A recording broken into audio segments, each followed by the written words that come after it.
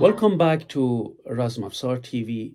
From today, I'm going to start a really effective and new series on different weapons in Razmafzar. I am going to start and do the first series on Shamshir and Separ, explain it as you will see it here, and then I will do them this is lesson 1, lesson 2, or other lessons, alternatively either on YouTube where everyone has access to, or I will put it on Patreon for those of you who kindly support Razmafzar project, so they can see it, and you can become a patron if you wish. And also some of them I'm going to make them accessible to those who are members of my YouTube channel. But I'm going to put them 1, 2, 3, and you will always see those of videos you might not see it here. Most of them will be accessible freely for you, but some of them will be put on Patreon and also on YouTube channel for the members, because I also need to provide specific materials for my members on Patreon and also on YouTube. But most, as I mentioned, will be freely accessible. So you can take a look at these techniques. I'm going to explain them, so you're going to improve your techniques and see how you can be a better technician and also fighter, and do also free flow in a more efficient and beautiful manner. Thank you very much, and I wish you a nice day and enjoy the video. So we will see Shamshir and Separ essential guards. As you can see it here, the essential guards, this is a miniature depicted in Shamshir and Separ. He's behind the shield, push the Separ, and he's a bit dropped middle guard because he's pushing against the Neze strike against his shield, but this is a middle strike, guard, as you can see it. And the middle guard is one of the first guards you learn in a Razmafzar system, as you see it here. So I can see it here, so you can see the middle guard from the side. You see the middle guard here from the front. You see the middle guard from the side. You see that I keep my sword, my Shamshir, at the same level as my shield is. There is also a stretched middle guard you need to take in Razmafzar system into consideration. You see, I stretched my Shamshir, threatening. Sometimes it's important to keep threatening so your opponent keeps distance. Put your Shamshir in his face so he keeps a distance to you. This is the stretched, as I mentioned it, middle guard. Here is a miniature from Shahnameh Qavam. Look at the fighter on the left side. He has a high guard. So high guard is you normally stretch your shield, so keep distance, keep threatening your opponent with your shield, and you raise your arm above your head. This is a very, very effective guard because you can use many combinations from this guard. As you can see it here, you can do downward thrust and also do any cut with that. Almost any cut you wish with your Shamshir. I really like this guard, and it's one of my favorite guards in fighting. So you can bring it up here, there. As in any, and then here you can see this is a cross guard. What is a cross guard? Cross guard, or an cross guard armpit guard, in a sense that you cross across your body, place it below your armpit. That's what it means actually.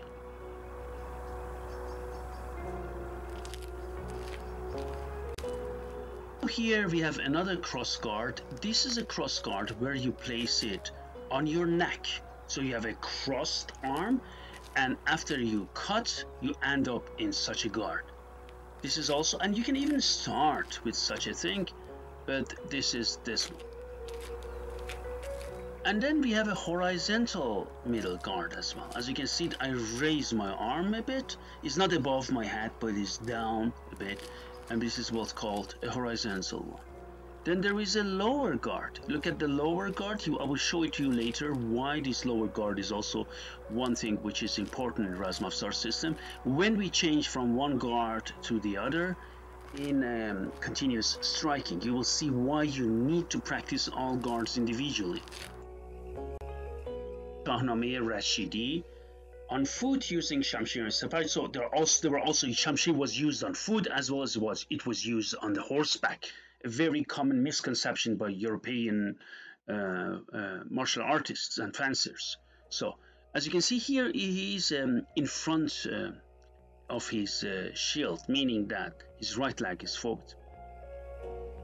So let me just go and show something to you. You see now you can have the middle guard in front, the middle guard in front of the shield. This is also something we can do. You don't need always to do middle guard behind the shield. So both are a possibility, as you can see it here. And you can have it now a stretched middle guard in front of the shield. So you see this is a stretched middle guard in front of the shield. So here you have a stretched middle guard in front of the shield, as you can see it here. Now, from the back, stretched middle guard in front of the shield. A high guard from Shahnameh Shah Tahmaspi, and you see that the fighter on the left has a high guard. And we are going to see that the high guard, you can do it also on foot, in front of the shield, behind the shield, and also on horseback.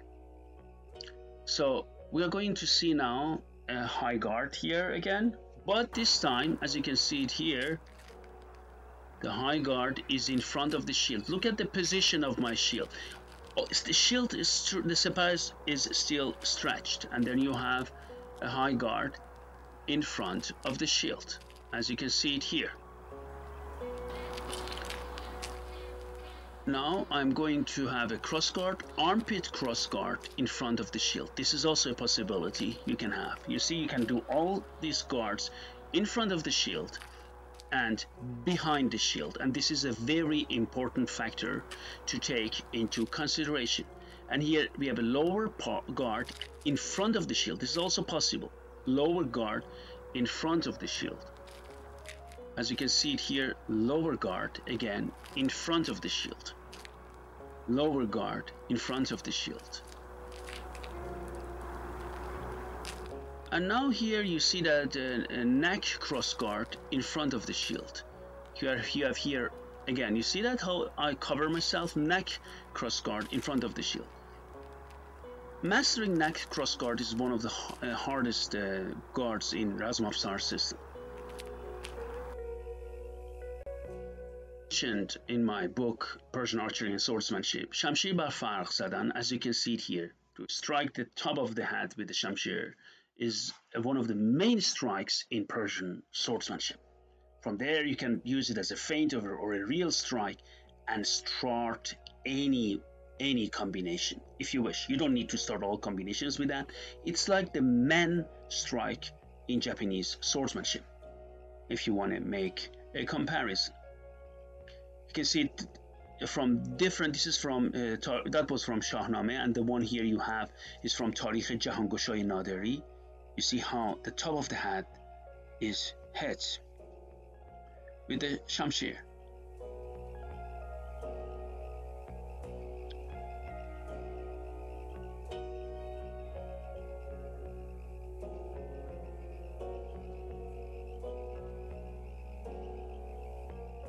Here we have from Khavaran Name, and you can see also how this strike is done. Shamshir bar farq zadan.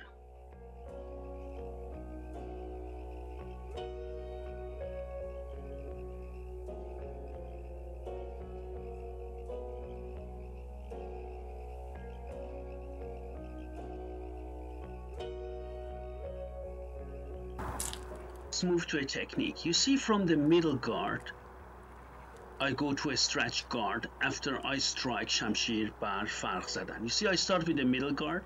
After I do Shamshir bar farq zadan technique, I end up in stretched middle guard. You see that? It's very subtle, but you need to learn this difference. You see, I do middle guard, strike top of the head, and end in stretched middle guard, as you can see it here. You see that? So I'm here, I do middle guard, and then end up, after I strike Shamshir bar farq zadan, I end up in stretched middle guard. Again, you can see it here, middle guard, Shamshir bar farq zadan, stretched middle guard. Please practice this slowly and then increase the speed. You need to get the angle correct and also to feel the concept of changing guards. If you don't understand the concept of changing guards, all your attacks will be nullified and useless.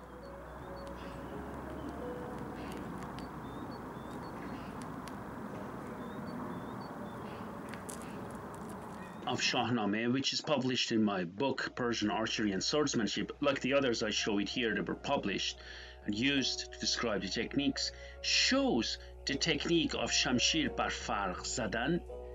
Although you see a formation, but you see also this formation shows at the same time how this technique is practiced on foot.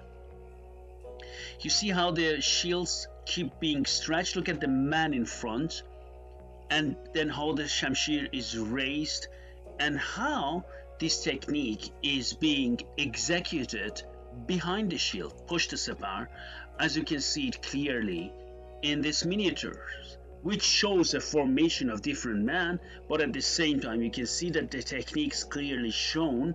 Look at the man on the left, far left, to the man in green on the far right. We just move to middle guard, Shamshir bar farq zadan, and then in front of the shield, meaning I take a step, and you see how I do it. I take a middle guard, raise my Shamshir, take a step, and end up in stretched middle guard. Middle guard, raise my Shamshir, do Shamshir bar farq zadan, and end up in stretched middle guard. This you can have an understanding on how this technique should be done and should be practiced. You see that? So if I'm here, I raise and then do that. You see that?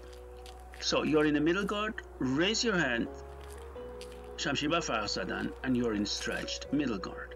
Again, I show it to you.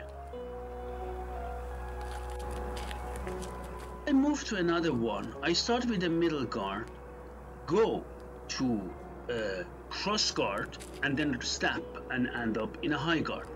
You see how beautifully three guards can change into each other by using two striking. The first strike is Shamshir bar farq zadan to strike the top of the head, and the second strike is Shamshir bar zir baghal navakhtan, means to strike the armpit, and three guards involved. Three guards, two strikes. So middle guard, raising, Shamshir bar farq zadan, cross guard, armpit strike, and end up in a high guard. You see that?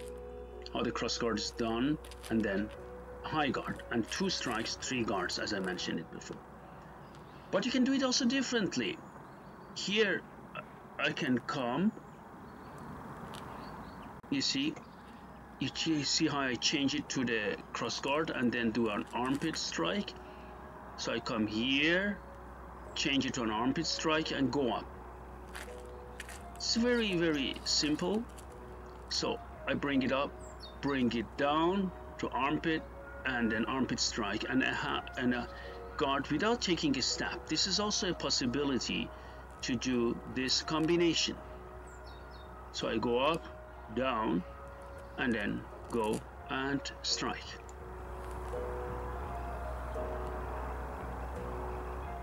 You see that this one, if you do or take a step or not, is something you can always decide, but you can just want to show that you can also remain behind this shield. You have a middle guard, then go and top of the head you strike, then armpit strike, and then you end up in a high guard. Once you take a step, it becomes a bit more complicated, but you need to train that first without taking a step, and then with taking a step, so you get used to both varieties.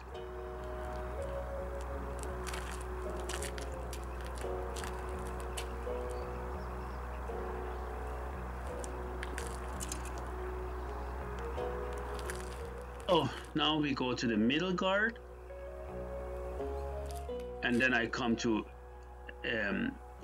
armpit guard, cross guard, and then again you go up. I just want to show you this again to the high guard. So you come here down. I just to have this technique again more with the step, so you can take a look at it and see how this technique works. As I mentioned it to you before, you can do it with taking a step or without taking a step. Both are a possibility to do and to exercise this combination and this technique. It is important, as I mentioned it before, with or without taking a step, you have 3 guards and 2 strikes. So if you learn how to keep the guards correctly and how to do the strikes correctly, the flow of your technique will look much better and will be much more efficient. I've seen many people in Razmafzar who do this free flow. It just doesn't look right because they don't keep the guards correctly. They just strike, and that's what makes it essential. And now here we have a middle guard, and then you go to a lower guard to the side, and then you recover and come back to the middle guard. Look at how it is done. Middle guard, go to the lower guard, and come back to the middle guard. And I have a strike, which is Shamshir bar Farq Zadan. So you see Shamshir bar Farq Zadan, lower guard and a middle guard. Middle guard, Shamshir bar Farq Zadan, lower guard and middle guard. This is the recovery from this side, one of the recoveries. You see that? How I go to lower guard. You can even stop in the lower guard and initiate another tactic or technique. I just wanted to show you how this flow helps you to understand the mechanics of a Shamshir.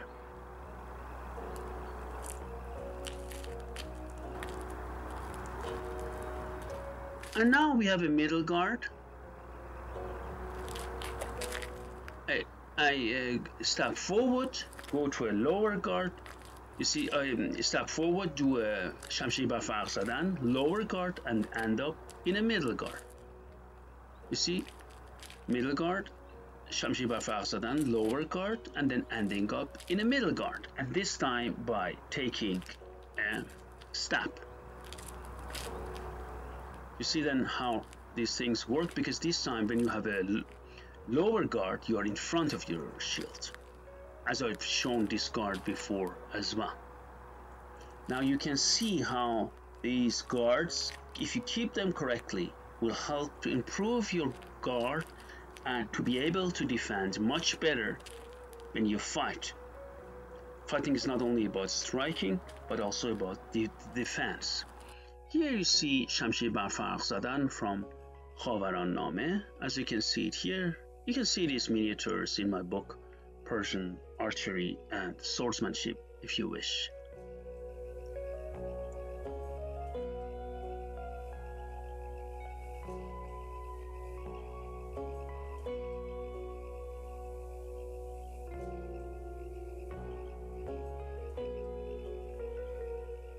جهانگشای نادری, which is World Conquest of Nader, meaning Nader Shah Afshar. You see how this technique was effective, as you can see it here. So different depictions of these techniques, Shamshir bar Farq Zadan, and the efficiency of it are shown, sometimes of course also exaggerated, as I will show it later.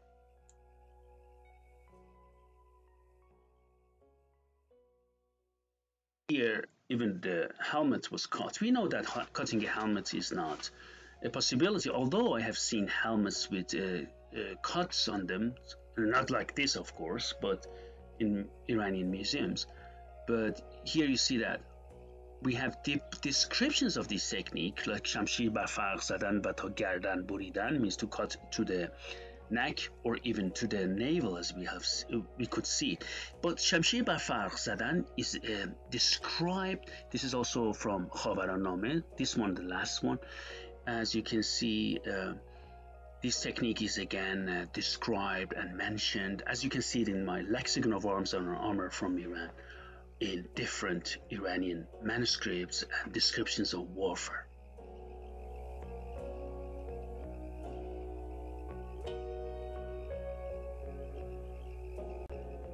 One is from Ala Maray Shah Ismail. As you can see, that's Shamshir bar farq zadan ba ta naf buridan, to strike the top of the head and cut to the navel. This is which is shown here in this miniature.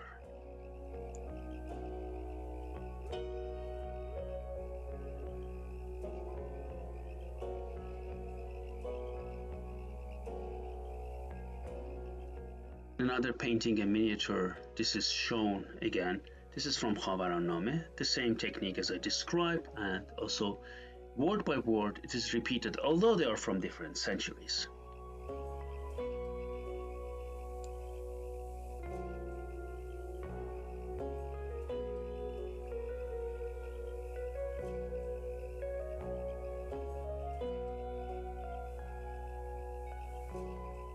Persian archery and swordsmanship, where many of these techniques and also the sources are described if you wish to buy it.